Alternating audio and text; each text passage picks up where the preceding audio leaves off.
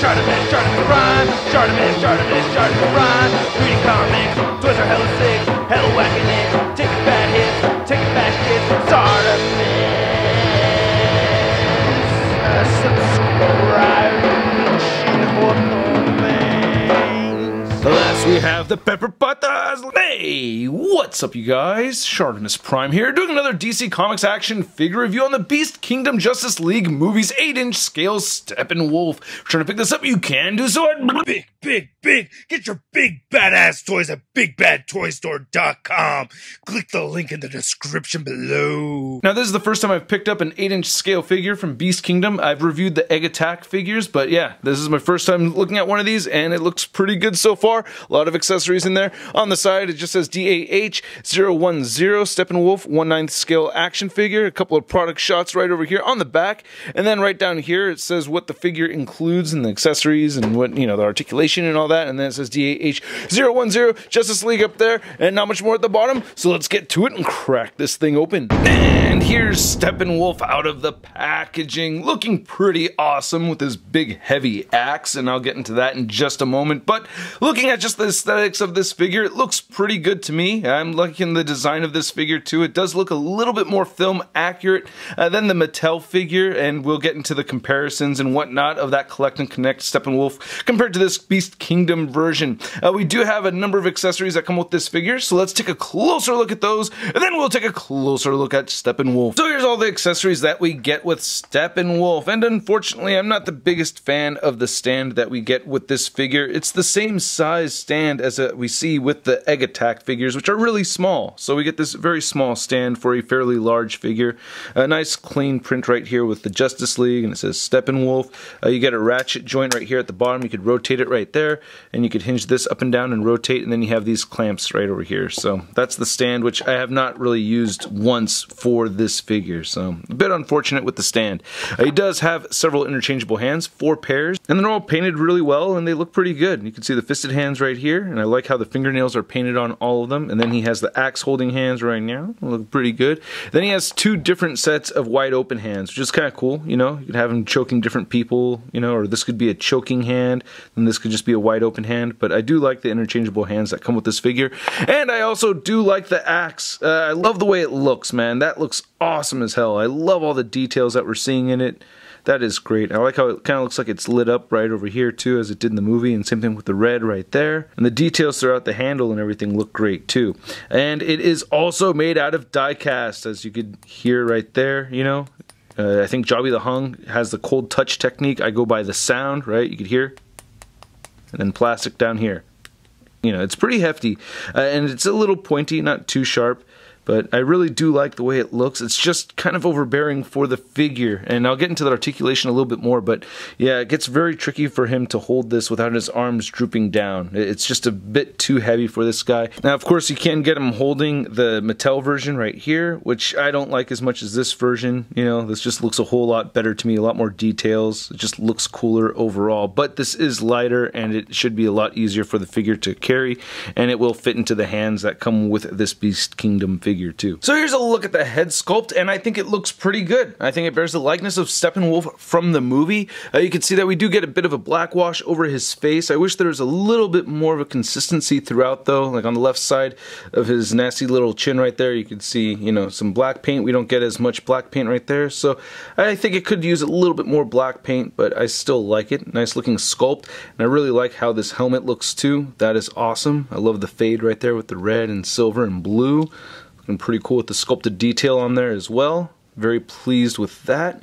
So that's pretty awesome. Nice look at the profile shot right there. So not too bad of a Steppenwolf. To compare it to the DC Multiverse version right there, you can see that one. And you can see it's just a little bit bigger. Now if you're curious if you could do some head swapping, you actually can do that. And I'm getting that DC head sculpt on there, and it works out pretty well. It doesn't look too bad. A little inconsistent. You can see that the multiverse version has a little bit more paint on it, of course, but yeah, that looks pretty good, you know. So if you prefer this head sculpt or the helmetless version and you want to put it on the Beast Kingdom figure, you can do that. Putting the head back on but getting the head that belongs to the figure back on there and looking at the rest of this piece, I really do like it. And I did put the movie back on just to double check, and yeah, this is all a lot more film accurate compared to what we saw with the official version from Mattel. So you could see this is all kind of a different design. This is more of how he looked in the movie, and I do like that. I like the little gashes and everything in the armor. Has this very cool cast iron look to it. Nice little indentations throughout right there, and texturing. Same thing with the texturing right over here. That's all film accurate stuff. Just not lined up 100% correctly though. I don't know if that's on purpose or not. I guess I didn't check when I was looking at images if this lines up perfectly, but it looks like it's supposed to, so that's a little unfortunate. But looking at the shoulder pad right here, I really like how the paint looks. I like that purple fading into silver, and we get blue on the back right there. So yeah, the chainmail looks great throughout. Now you can see the joints coming through, and that's one thing I'm going to kind of complain about is how the joint system works on the figure overall. It's a bit gappy. Definitely feels a bit gappy, and you know, the joints are a bit loose, but I'll get more into that in just a moment. Looks pretty cool. And then looking at the skirt piece, it's made of a very soft material. You can shift it up and down. You can see more chainmail underneath right there. Looks great. I love how the silver and gunmetal gray looks throughout on this thing. Nice paint apps through and through. You know, if you end up not liking this figure, at least you can appreciate the paint apps. And yeah, there's what I'm talking about, you know, some real garbage right there. But looking at the legs, I like all the little swirlies and all that stuff. Looks really cool. I'm digging the paint apps, man, and the boots look really cool right here too. I love how the blue and purple, you know, come out together like that. And no peg holes at the bottom of the feet. And then here's a look at the back again. You can see, you know, the joints, the plastic is clearly different from the rest of the figure. Then there's a Steppenwolf butt, and then here's looking at the back one more time. So I like the articulation on this figure, but I'm also disappointed with the articulation at the same time. You can get the head moving up quite a bit, so that's not too bad. I like that. He can look up that far, and he'll look down that much. You also get side-to-side motion and a great amount of head tilting. You don't get much on the butterfly joints right here. You can see it'll shift forward and back right there just a little bit, and it shifts up and down. You also get shoulders that can move outward, well, full 90 degrees, so that's not too bad. And you can rotate a full pops off. You can rotate 360 right there. It looks like there's supposed to be a bicep swivel in there, but I don't see that moving at all. I tried making each of them move, and it feels like it's going to break or something, and you know, that pops off before I get that joint to move. And as far as elbows go, you only get a single jointed elbow that doesn't even reach the 90-degree mark, so that's disappointing.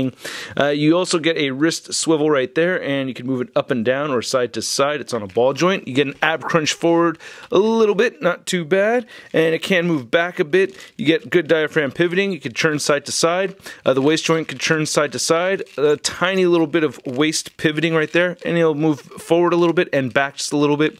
The hips do shift up and down, so you can see them shift up and down right there, and you can move them outward just that far. It'll kick, dang it, yeah, see, the joints pop off on this thing a lot easier than I'd like them to. Fortunately, they pop right back in, but yeah, you can move them forward that much, back that much. You get an upper thigh swivel, double jointed knees, super gappy right there at the knee joint, and then the ankle is pretty limited. You can move it down just some, and it pops off so easily.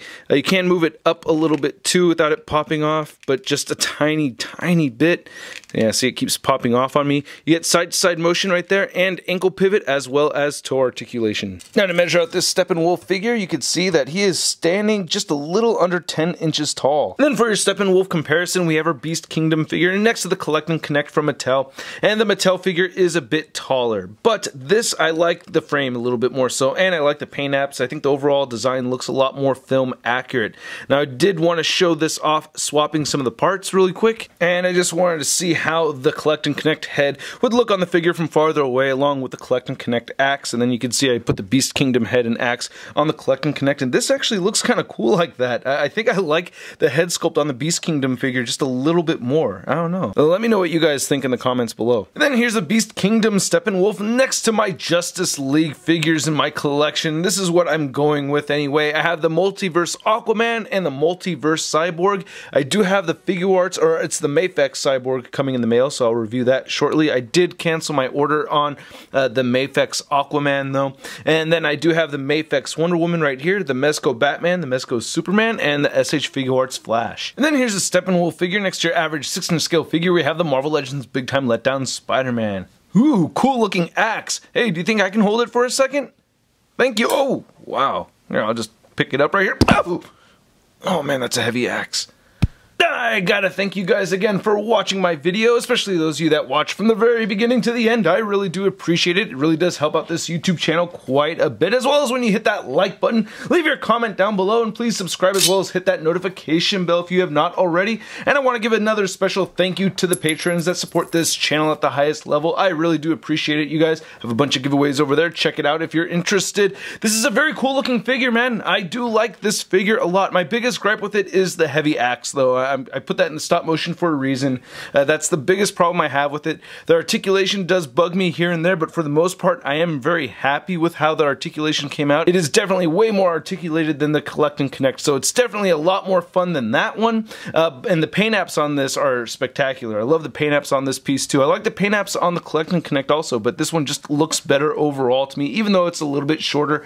So I'm giving it a Sud rating of... It's not too bad. And I'm curious to know what you guys think. Also, take into account the price point. I believe this guy's about 65 bucks, and 65 bucks for a Collect and Connect, assuming that you're going to replace this with the Collect and Connect, isn't really too bad at all. So yeah, not a bad piece, man.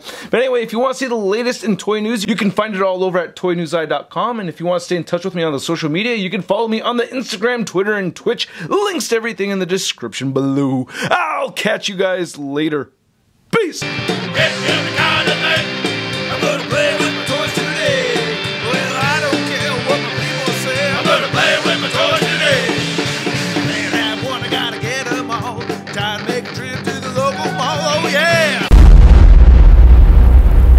Crispy.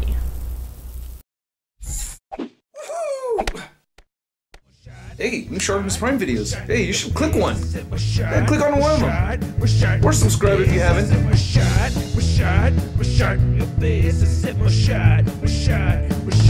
face,